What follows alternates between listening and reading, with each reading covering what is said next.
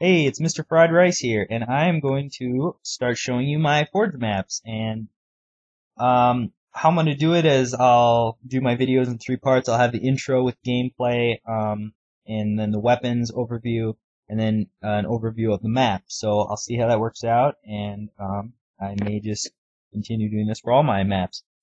So this one is called Continuum, and basically it's just because well, I started off with a walkway that went around in kind of a circle, so I just named it something that kind of applied.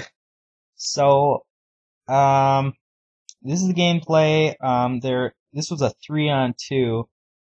Um, this map is definitely, I think, best for 3-on-3.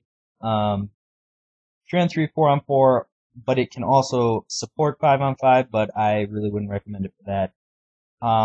Right now it's just a Slayer map. Maybe I'll do some, I don't know, capture the flags, capture the hill, stuff like that. Alright, so weapons.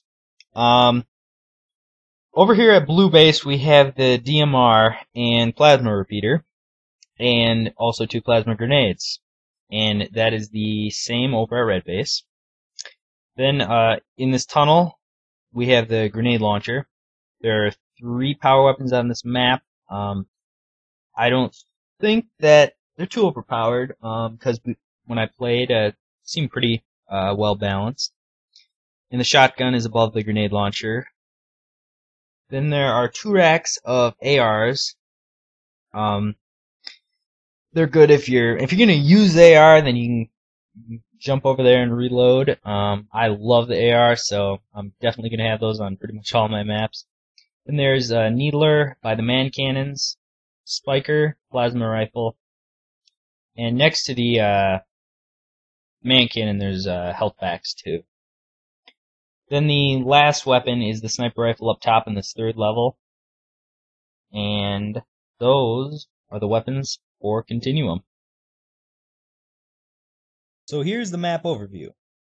The area highlighted in red is where red team spawns. In the half dish they get a sniping tower. Blue team spawns opposite with the same sniping tower. The highlighted area in yellow is the walkway that surrounds the majority of the map. Then there's a tunnel that runs between red and blue base underneath the map. Then right above the tunnel is a walkway that is the bridge between red and blue spawn. Then there's a 2nd level that has the 2 man cannons, in which you can use to get to the 3rd level, which is the highest point on the map. Hey, thank you for watching. Please rate, subscribe, comment, all that good stuff.